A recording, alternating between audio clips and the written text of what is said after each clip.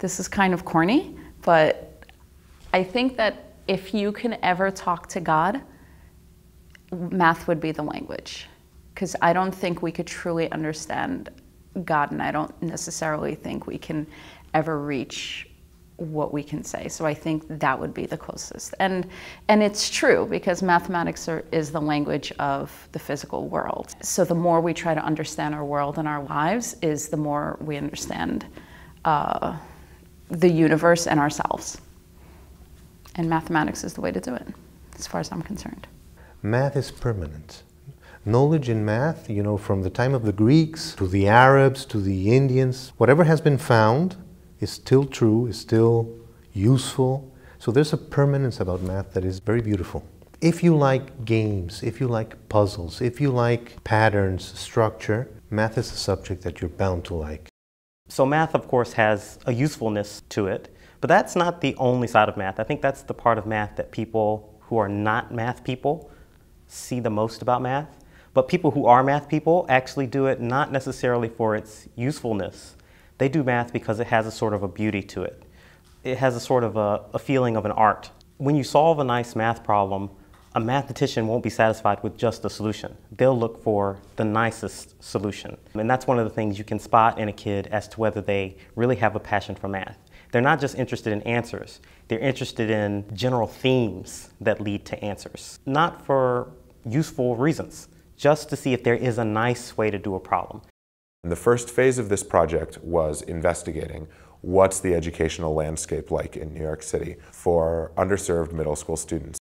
Setting up the selection process was a big challenge, actually, because we don't know what math they've seen and what math they've really internalized. I didn't want to do it with any of the traditional metrics.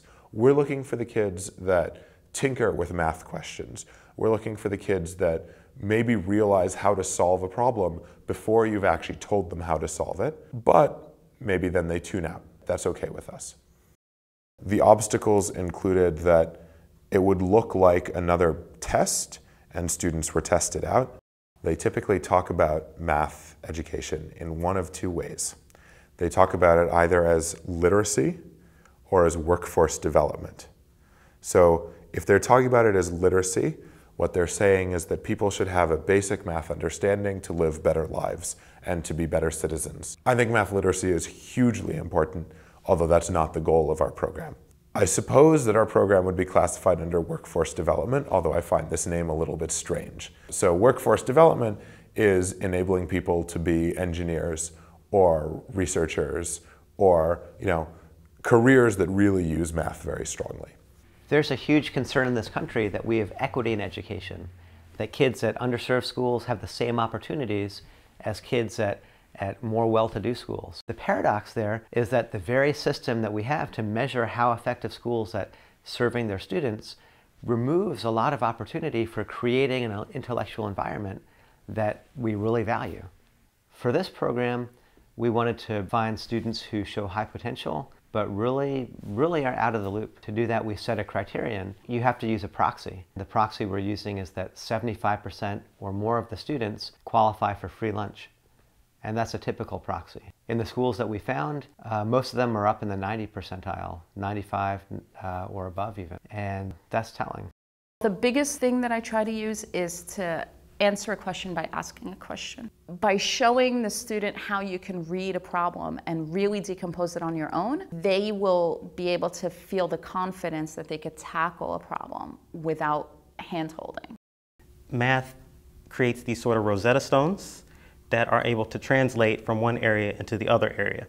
General themes you might look for would be, was there some symmetry? Is there something about the problem where one side looked exactly like the other side and one side was easier to work with? So you work on the easy side, but it tells you information about the hard side. A picture, like they say, is worth 1,000 words. I think it's worth more than that.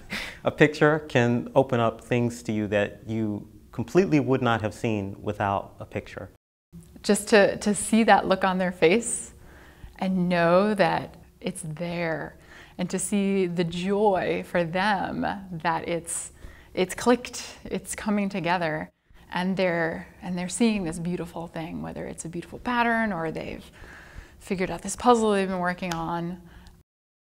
When we first approached teachers, we were a little bit concerned how they would see us. Would they object to us targeting just a small sector of students who showed high potential, or would they embrace us? And it turns out the latter is the case. The current economic crisis is definitely making lives hard for millions of people across the country, but there's still ways so that you can succeed in this really harsh economy, and most of those careers you can go to involve math.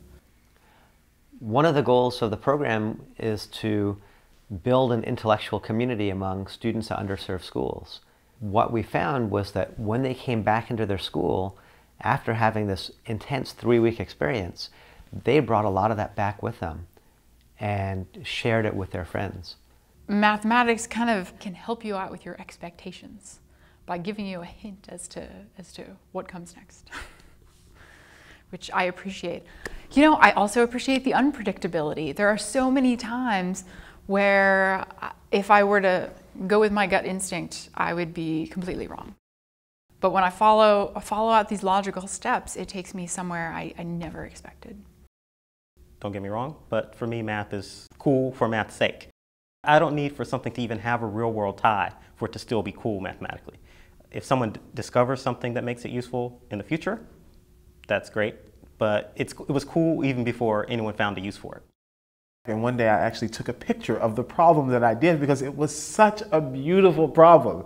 And I remember thinking, this is gorgeous. How can you not see the beauty that is in this problem? People always associate math with science, right? But math is not a science.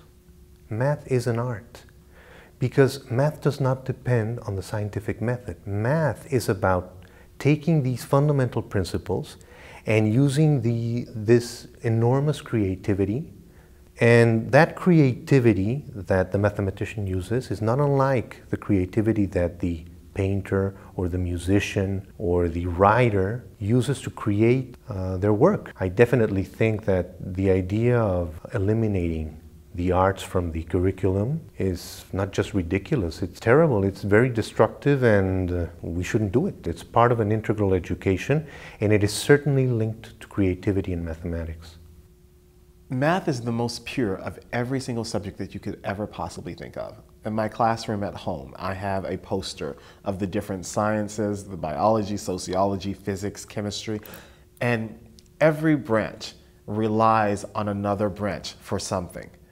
And math is the only subject that you don't have to have that reliance. You would be hard-pressed to find any discipline that speaks to people, speaks to everyone on the face of this planet as much as math does. There are situations where you can have a mathematical experience that can really carry you for years to come. And this is one of the things that we're hoping to create with the summer program for mathematical problem solving.